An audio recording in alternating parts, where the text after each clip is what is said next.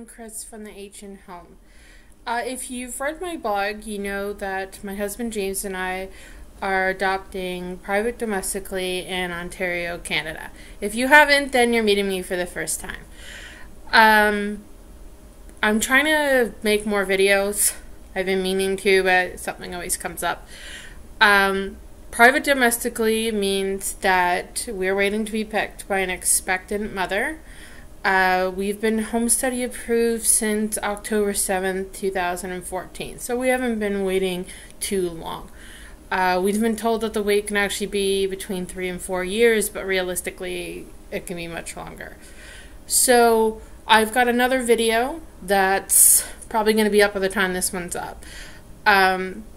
James went to the States and brought back some things. So I just wanted to clarify, if someone's like, well, if you have a nursery, then are you matched? We're not matched yet.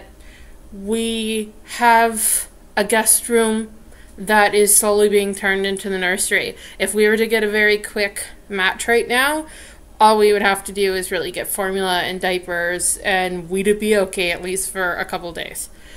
Some people don't like to do that, because matches can fall through and things can happen. But I like to be prepared, and you know, on a hard day, the door can be shut. It's all good. So I hope you stick around the channel and maybe check out, I'm going to have the link to our Facebook page and to the blog if you'd like to learn more about us.